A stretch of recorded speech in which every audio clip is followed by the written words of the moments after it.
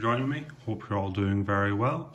Today we are having a look at another race car from Tamiya. This is the 1/24th scale Jaguar XJR-9LM. So, bit of a breakdown. It's a Jaguar obviously, but the LM at the end is the Le Mans designation for the 24-hour race in France. This car also raced in the World Sports Car Championship, but it was slightly different to the one that raced at Le Mans. And it raced between, I believe it was 88 and 91, and then they swapped out for the next model. This car was built or prepared by Tom Walkinshaw Racing in accordance with the FIA's C1 classification, and as you can see from the box art, it's got the V12 engine. With this kit you can build 3 models. They all look the same apart from the numbering and the drivers' names. So if you do have a particular favorite driver from the group, then you can go ahead and build it to the spec that driver had it, but the plastic should all be about the same.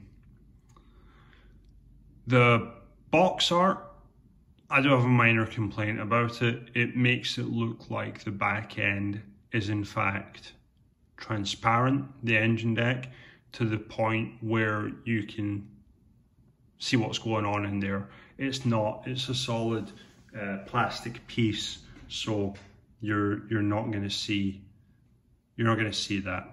But minor complaint, it shows off that, hey, this kit's got the full interior and all of that niceness. So that all being said, we're going to go ahead and have a look and see what we do get in the box.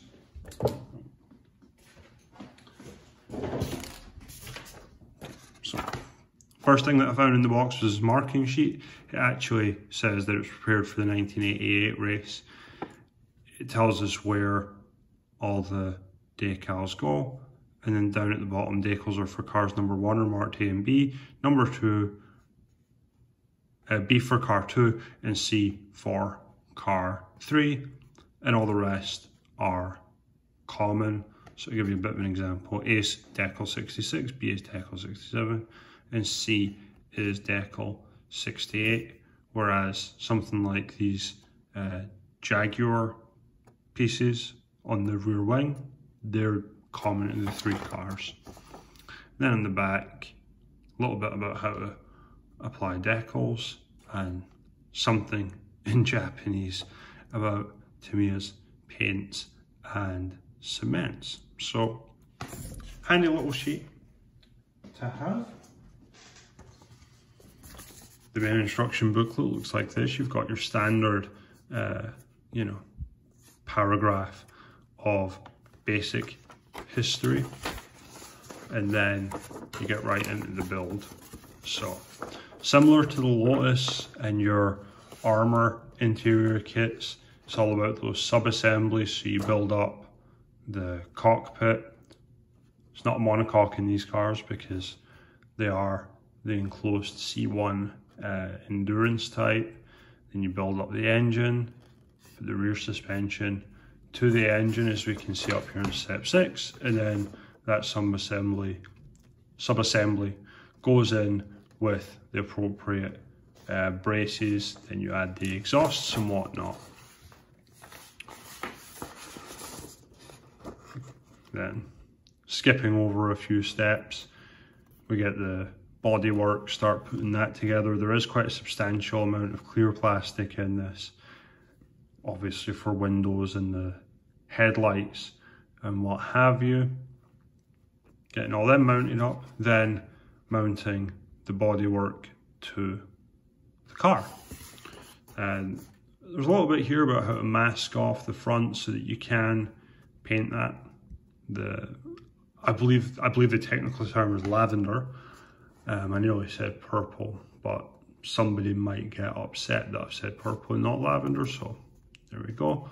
And then, same as the Lotus, how to apply the dry transfers, the slightly different ones to the supplied rubber tires. And notice up here, World Sports Car Champions as well. I just noticed that.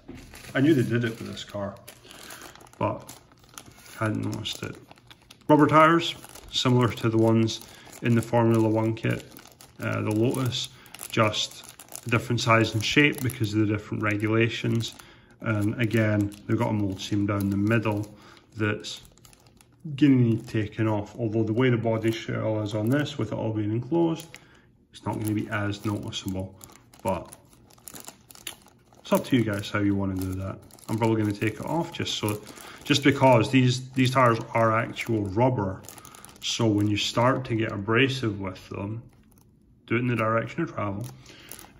When you start to get abrasive with them, they actually start to look like they've been raced. So I'd suggest quite a fine abrasive and use more time rather than an aggressive one that's going to put grooves and whatnot in there. And then in here we've got 4 very small, I think they're pins rather than screws. I can't see a thread on them if there is. And some poly caps for mounting up the wheels. First frame here is the clear sprue for the headlights, things like that. So these are the actual lenses for the headlights, as well as the front window, the canopy, 2 side windows, 2 headlights, and 2 brake lights. Where my right pinky is right now, I'm not 100% what that is. It may be for like a camera on the roof or something like that, because the late 90s, or sorry, the late 80s, early 90s was when we were starting to get better with the onboard footage. And definitely looking at the picture on the front of the instructions, that seems to track reasonably well as to where that should go.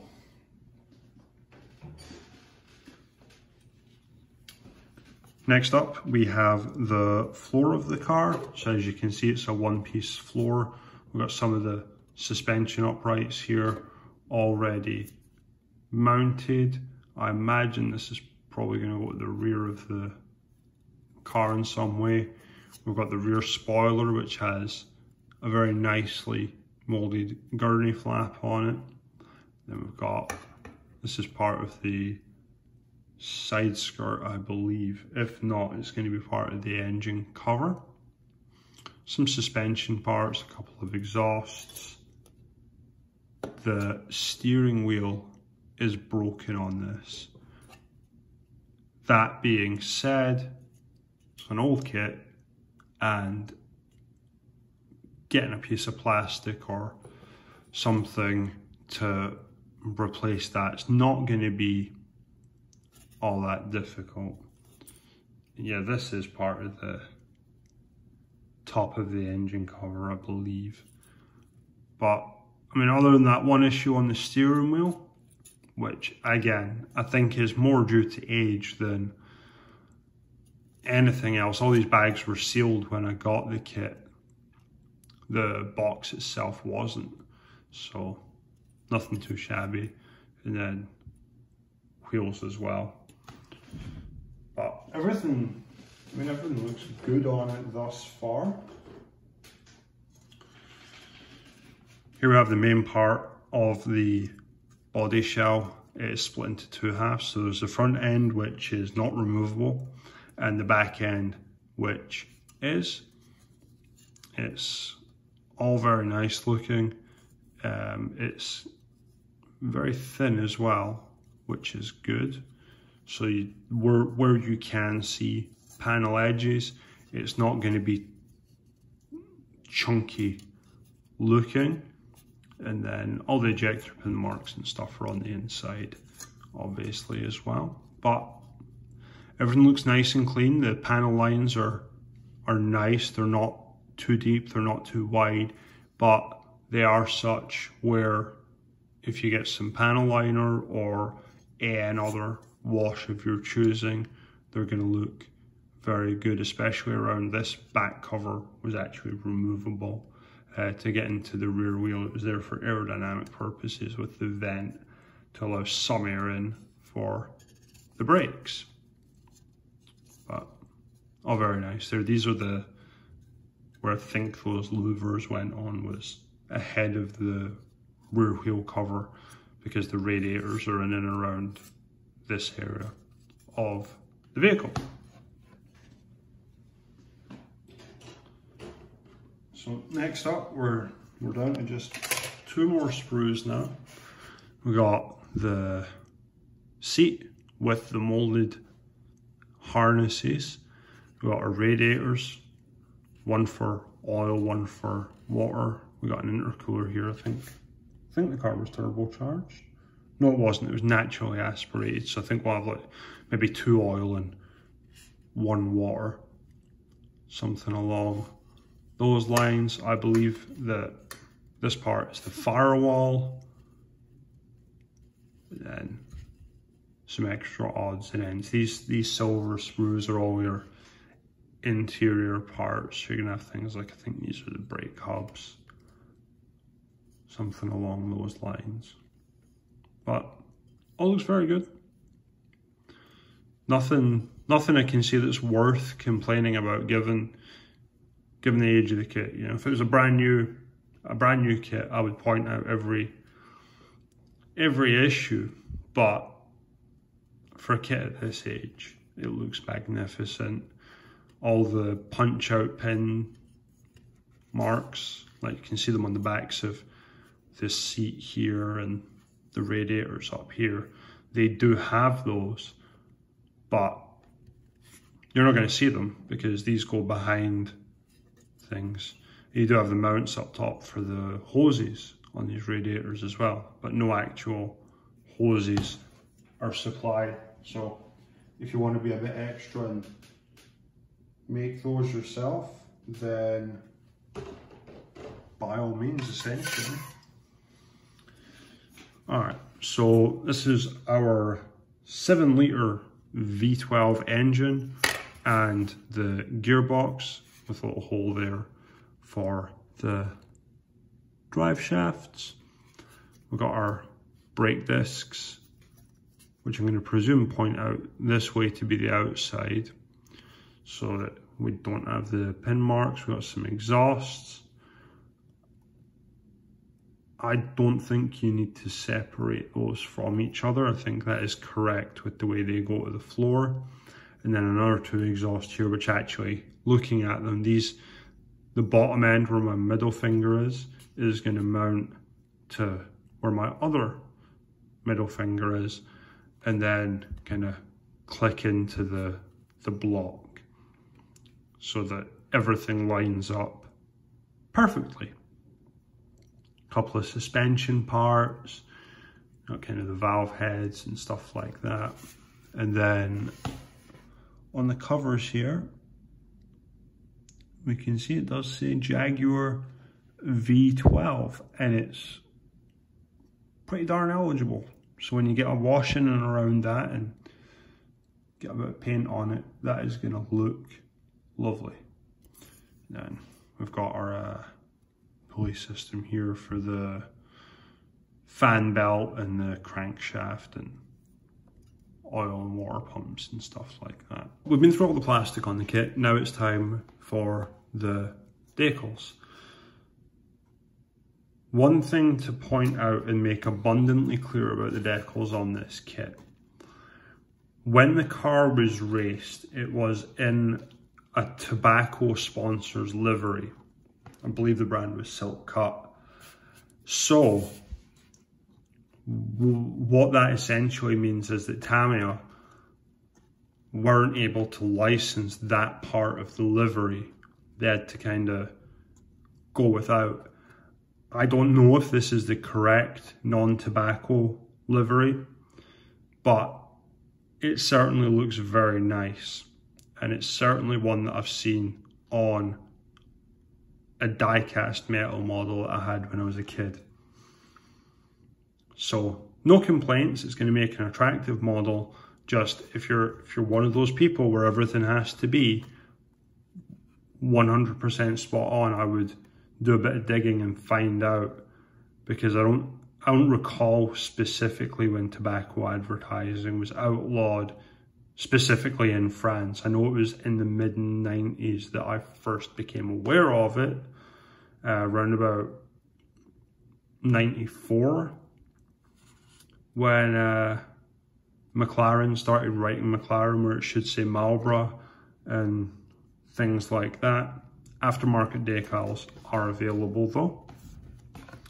So right here we've got our drivers' names. We've got John Watson, Raoul Bossel and Henry Pescarolo. Jan Lammers, Johnny Dumfries and Andy Wallace. And Martin Brundle and the Dane John Nielsen. We've got our C1 logos here, which are mandatory with the FIA around about that time, especially in multi-class racing, to designate what it is. This number 3 has something on it, but it just came off, never mind. It was a little bit of a sticky some, but it's fine. The decals are Tamiya homebrews, copyrighted in 1989. The paper is relatively thin, although it's a bit on the firm side. Everything looks fine though. Again, same as the Lotus, slight yellowing, but like we're talking 1990 till now is 30 years almost, or yeah, 30 years this year. So these have been sitting for a while. We know that they goes yellow over time. Not a manufacturer issue, just it's an old kit issue. But certainly good enough for my purposes. I'm not gonna let that hold me back when I get to be building this. And then I'm not gonna take the cover sheet off these because I'm worried that I've ruined the Goodyear ones for the Lotus. We have our 8 Dunlop logos for the tires. In fact, there's 4 Dunlops and there's 4 Denlocks. So I don't know if that's just Dunlop used Denlock in another country for their advertising or something like that. Yeah, it goes 1 Dunlop to 1 Denlock, so I think that's maybe just the specification of the tire. Just having a quick look at the box art, this is what the car looked like when it went racing. So we've got the yellow stripes that go over it, and it's got masking instructions for this lavender part. We kind of got an X-ray view of how everything's going to look with the suspensions and the brakes, and it does have drive shafts in the kit, it looks like. Or sorry, these are going to be the pull push rods for the steering system, and then a front and side shot of the X-ray view just to give us an idea of where everything is supposed to go.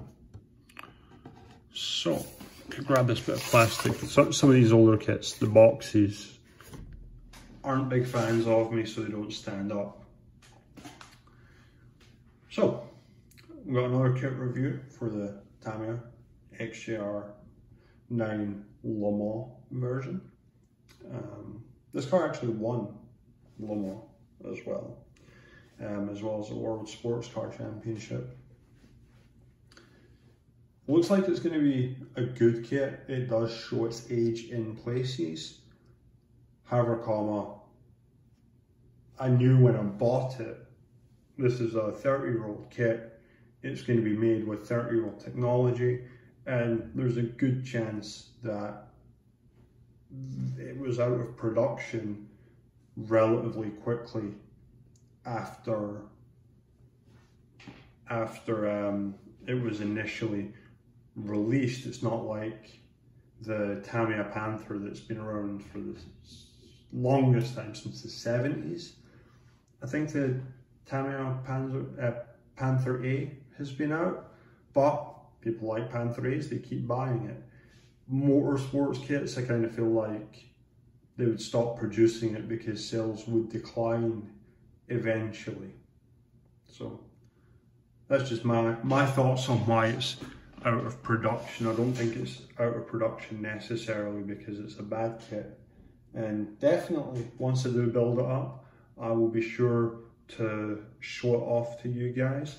I think I've got a McLaren MP48 coming in.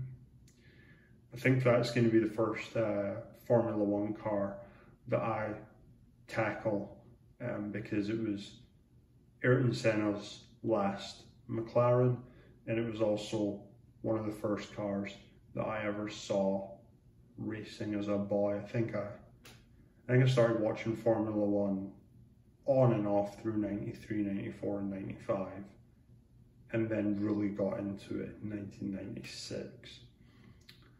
So anyway, I have taken enough of your time, I feel. Certainly, thank you for spending it with me. I have enjoyed the pleasure of your company. If you do have any questions, comments or concerns, do feel free to hit me up in the comments. I do try and answer everyone as much as I can. And I will catch you next time. Go ahead and hit the like and subscribe button. If you hit the bell icon, you'll get a notification as soon as something new goes live. All right, thank you very much. Have a good one. Bye-bye.